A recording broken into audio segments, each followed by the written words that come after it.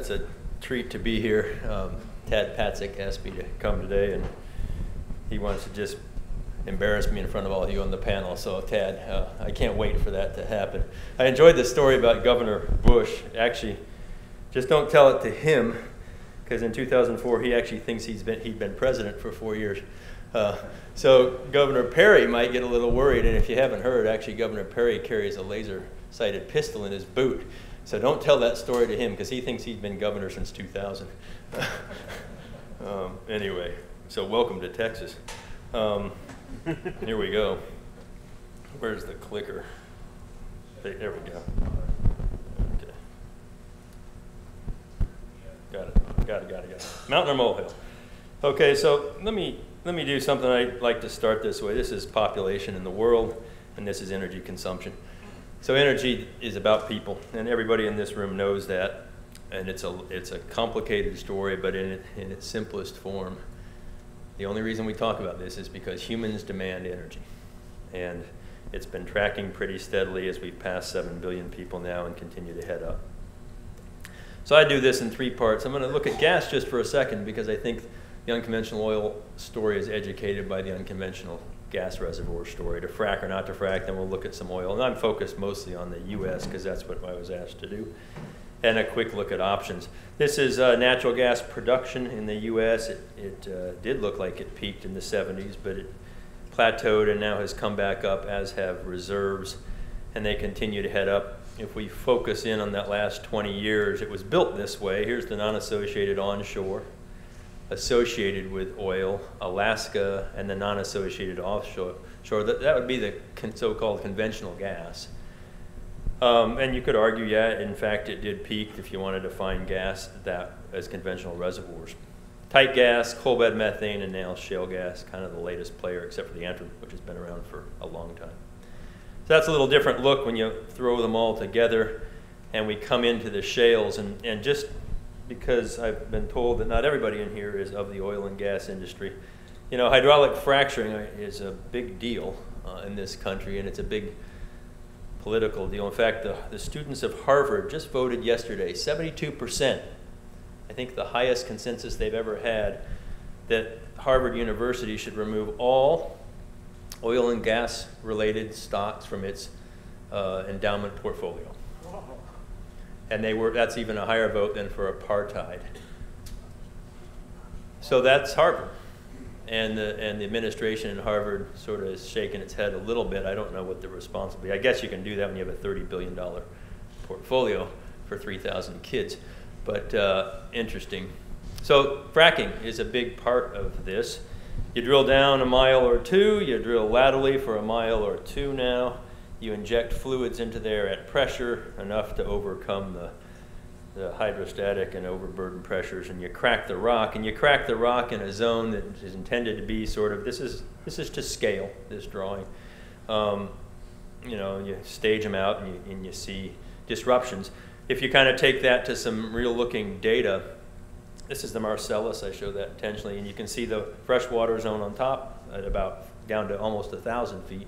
And then the disrupted zone, hydrologic fracturing with the wells that were drilled to date here, disrupting up to 1,000 feet above those well depths. And in their shallowest, they're still, apologize for this, but it does make a kind of an interesting visual. They're about 3 Empire State Buildings away from the freshwater zone. So the hydraulic fracturing itself has been confused with other things that go on at the surface that do have the potential to get into groundwater, but often more locally. So we come back to the U.S. shale gas, and this is not working. Oops, there we go. This is not a forecast. These are actual data for the various shale plays in the U.S. Barnett being the big one in blue there, and others that are starting to come on. And we'll see where they head. But it's 5 T's a year, 5 trillion cubic feet per year, which is about a quarter of the U.S. production, and pretty steeply growing. People say we didn't know about this. Actually, we did. I was in the oil and gas business for quite a while myself, and used to sit on wells. You take a shale core, and there's always a gas kick. You know, you knew it was there, just couldn't produce it economically, like in places you can today. And here's a forecast from our friend Ken Medlock over at Rice and their model. So that shows now out to 2040 in the US with the 5 TCFs on the left there around 2011, and where they think it could go up to almost triple that, with various plays listed on the right-hand side there. And then they actually do one globally, with the US being the dark blue, the only place really producing shale gas today. But other countries that have potential resource bases coming on out of the future and heading toward 50 to 60 TCF and increasing, and that's out at 2040. Just a model. And Ken would be the first to say there's a lot of assumptions in the model, and every model I ever show, I say the only thing I know about it is it's wrong in its forecast, but you try to talk about some of the things that are in it and some of the basis for that. So we come back here, and let's just look at the Barnett. I am a geologist, so you're going to suffer, those of you who aren't. Here's a rock, a picture of a rock. This is the Barnett and the pore system. This is done at the Bureau of Economic Geology. A lot of people are doing this neat stuff now, but these are the pores. And the scale here is 200 nanometers in the lower right-hand corner, or 0.2 of a micron. Those little burnt orange basketballs are 20 nanometers across.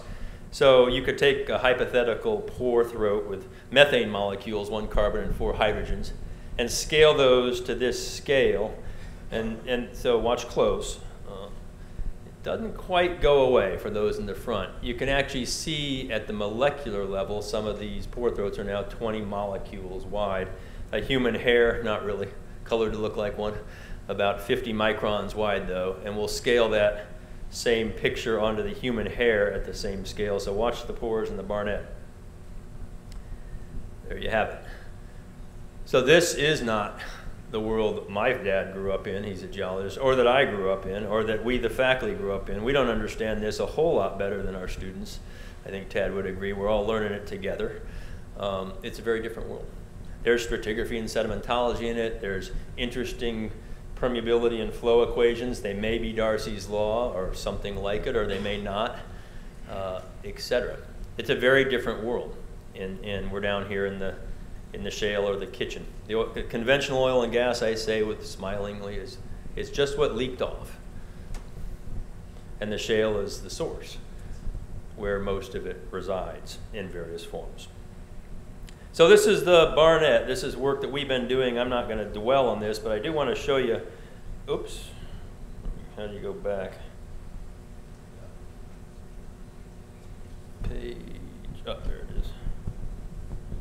That's not working. Got it. Here we go. I want to show you what 16,300 wells looks like. So in the lower corner, left corner, you see the years ticking off there. And this is when George Mitchell bought it from Jack Jackson, actually, who named our school, and was developing it with vertical wells, a triangular vertical wells. Blue colors are lower production. As they get hotter, they're going to be higher production. As you get up into 2002 and 3, they'll become circles, and those are the first horizontal wells. Here they come, same color scheme.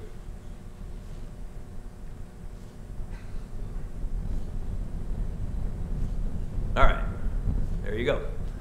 Over under and around Dallas and under the Dallas-Fort Worth Airport if you landed there, etc. And you can see the so-called sweet spots that are bright colors. They're not spots. They're pretty heterogeneous, actually, when you get right down into it. But there are areas that we've been able to work on and figure out productivity tiers and interesting dynamics there. A lot less drilling in this play than there was when the gas price was higher, but production hasn't changed that much. Why? Because they're drilling the wells in the better tiers now. Fewer wells, better production than the total of when they were drilling out in that blue area. Okay? It won't last forever. But our work shows that there's actually more wells to drill in the good rock than people originally thought. The drainage areas are smaller and the recovery factors higher than what has been done. And you see that same sort of density work going on in other basins where they actually drill the wells. They call them density drilling experiments.